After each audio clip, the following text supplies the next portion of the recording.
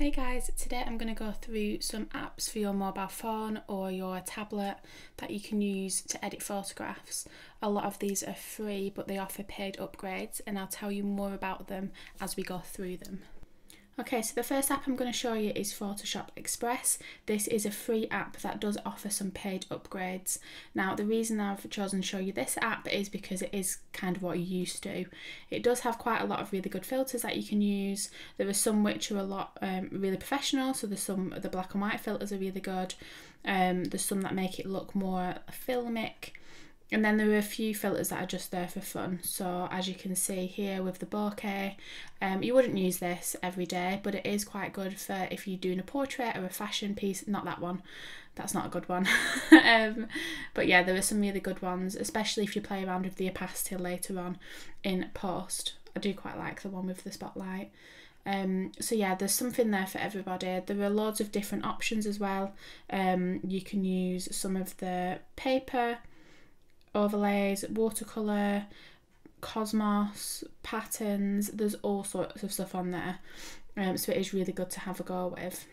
It's also really good if you want to do cropping, especially if you're into marketing and want those presets for Facebook page covers and event covers. They're really useful. But you can also use layer masks as well in your work. They are quite accurate. I mean, this leaf was quite difficult to layer mask, but you can edit these as well on your phone. And although this app is free, you can purchase a free upgrade. It gives you the ability to use layer editing, selection tools and healing brushes. You can get this for $6.99 a month, or make a bit of a saving if you purchase in bulk for the year, and it works out at $29.49 for the year. I think the free features are just fine. I got by with using them, so I wouldn't really recommend paying for the upgrade as students during this lockdown, unless you wanted to use this as a permanent feature in your photographic practice. The next app I'm going to show you is called VSCO. This is an app that I've used for quite some time now. It's really good for having presets that are already made that do make your pictures look professional. There are some filters on there that you do have to pay for by becoming a member, but I'll go through those a bit later on when we talk about pricing. It has all of the tools that you need to be able to change the exposure, the contrast of your image, which are really, really good. There are some ones on there for portraits, but I didn't have any portraits to experiment with, so I didn't have a look at those, but they are worth having a look at, and there are some experimental ones as well. You can see me just going through some of the techniques here that you can use. You can also create a recipe with your current edit. So I had changed the exposure on this one and put a filter, and that way you can apply it to all of your images. So if you want to keep a consistent feel within your photographs, you can create these recipes and then come back to them later, and that is a free feature, which is really good. There are quite a number of filters as well on the app, so you'll definitely get some use out of all of them. Again, as I said with Photoshop, the free version of this app is really good. You don't particularly need to pay for it, but if you do, it's $19.99 for 12 months, and you do get a 7-day free trial. You get over 200 presets, so if you do like editing on your phone and taking photos on your phone, and you like the app, it might be worth upgrading. But same with Photoshop, the free version is really, really good. Now this next app is a little bit different. It's called Lens Distortions, and this gives you the ability to overlay certain techniques on your photographs. So this again is a free app. It does offer some paid upgrades, but you can add some light leaks onto your photographs if you're into that sort of film effect. There are loads of different overlays that you can do. As you can see, there's quite a bunch there that will be paid for. Some of these I didn't like, but some of them were really good, and especially if you are interested in experimenting with your photos as part of your FMP, or even your work into next year, they're really good.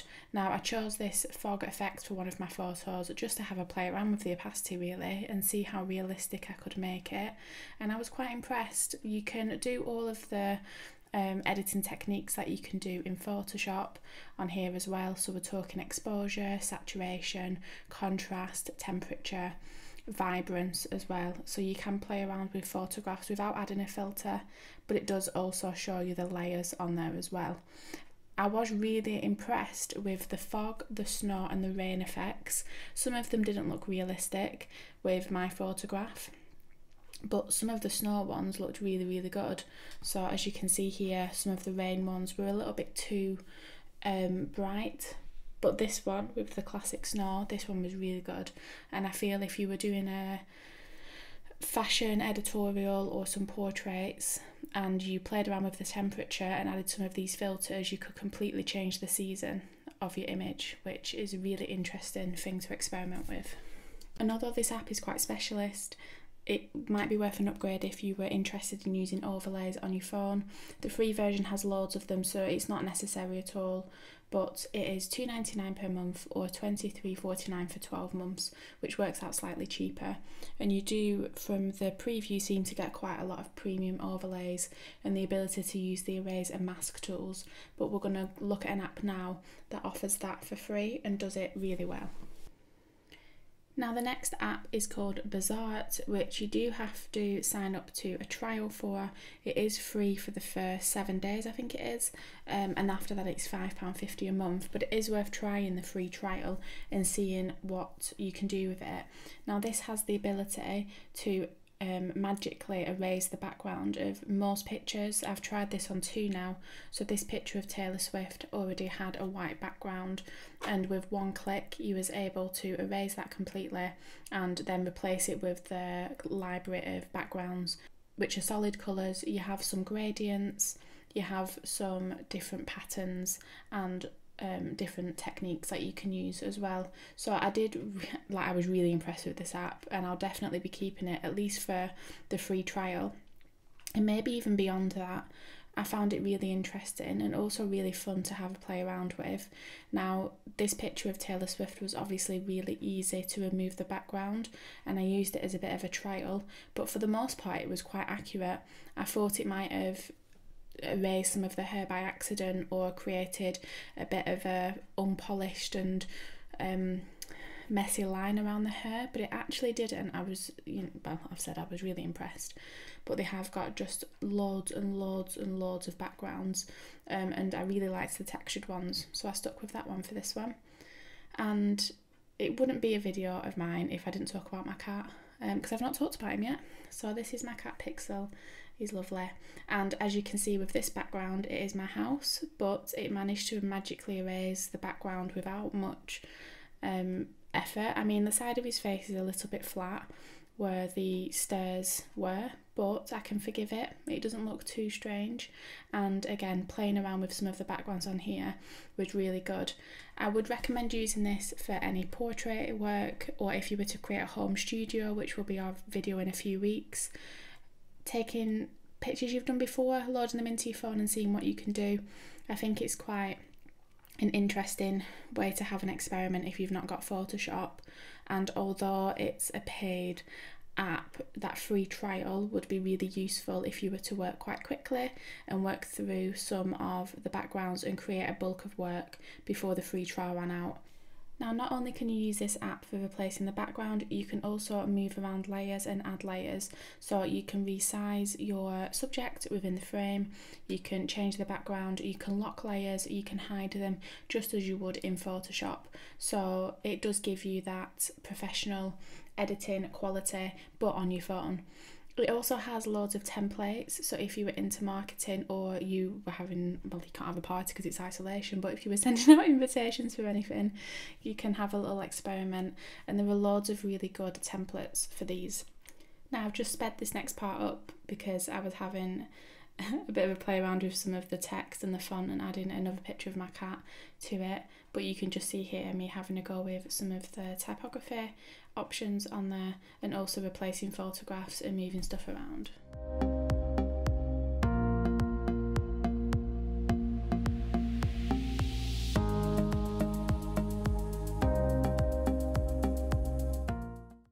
So as I mentioned before, you do have to pay for this app. It comes with a 7-day free trial, and after that the monthly premium is £5.49 and you can pay for a yearly premium at £33.99.